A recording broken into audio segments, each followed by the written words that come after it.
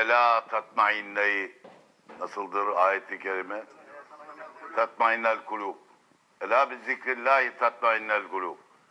Allah'ın varlığına doğru inanmakla, onu zikretmekle, o suretle, ifade etmekle ruhlar sükunet bulur. Gavur muzdariptir, farkında değildir ızdırabını, sıkıntıdadır, kafeste bir kuş gibidir.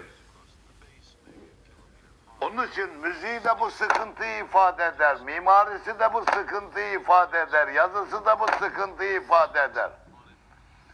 Bir adama bir kağıt versen, şunu yırt desen, huzurluysa yavaş yırtar, huzursuzsa cart diye yırtar. Huzursuz adamın hareketleri serttir. Bunu anlamak isterseniz, hapishaneleri gösterdikleri zaman bakın.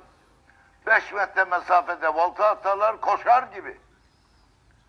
Dersin ki adama ya yavaş yürü arkadaş, kovalayan yok bizi. Biraz sonra fark etmeden. Çünkü ruhunda gerginlik var. Her hareketin kaynağı psikolojiktir. Sana bakarken muhabbetle bakarsanız gözünüzün ifadesi bile bu muhabbetten hissemend olur. Bu bakışa muhatap olan onu hisseder. Öfkeyle, kinle baksanız aynı göz, aynı bakış. Psikolojinize göre bakışınızdaki eda, uslup değişir. Her hareketin kaynağı psikolojiktir. Gavurun bu ızdırabı musikisinde bellidir. Köpek hırıltısında. Müslümanın müziğinde böyle bir makam yok. Yavaş yavaş iner, yavaş yavaş çıkar. Aynı namazdaki tadil erkan gibidir. Mimarisi, kiliselerin resimlerine bakın. Kaktüs dikenini andırır. Hep kırık çizgiler hakimdir. Müslümanın mabedi yuvarlak çizgiler. Evler bile eskiden böyleydi. Böyle kule mi vardı İstanbul'da? Yuvarlak çizgiler hakimdir. Keskin kırık çizgiler değildir.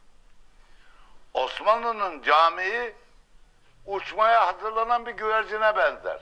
Ha uçağı açacak. Laleli'den aşağıya inerken 3. Mustafa'nın yaptırdığı Laleli Camii'nin yol üstünde bir sebili var. Allah aşkına bakın o sebili.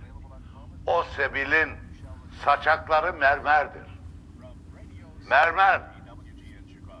Siz onu kağıttan zannedersiniz. Öyle bir üslup vermiştir ki o taşın ağırlığı değil. Orada adeta kartondan gibi görürsünüz onu. Taşı öyle işlemiştir. Taşa dönüş vermiş, merdiven gibi saçaklar merdivendir, mermerdir. Osmanlı mimarı bu havalanmaya hazır bir güvercine benzer. Kanatlarını çırpıyor. Ayasofya'ya bak, Sultanahmet'e bak, bu farkı görürsün. Ayasofya çökmüş bir deveyi andırır. Minareler olmasa, kubbesi olmasa tam bir kilise. Bak bir kağıt yırtarken bile huzurlu adam başka, huzursuz adam başka yırtar. Yazısı kırık çizgiler hakimdir. Şiir yaz, el yazısı şür okursun. Çünkü iki yan yana geldi mi oldu ü. Bizim yazımızda kavisler hakimdir. Bir vavın boynu bükük bir vavı düşün. Allah aşkına Eminönü'nden bakın.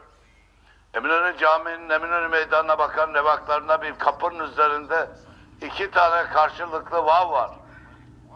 Ney çalan bir başa benzer. Öfkeli adam ney çalan adam gibi durabilir mi? O ney çalan adamın neyden ruhuna inikas eden tesir bedeni hareketine de akseder. Bunları niye söylüyorum? Gavur muzdariptir. Allah'ın hakikatine ulaşamadığı için teşhis edemediği, sebebini bilemediği bir huzursuzluk içindedir.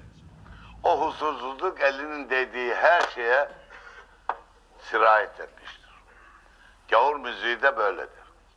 Ama sen çocukken akşam sabah bu sana öğretilir.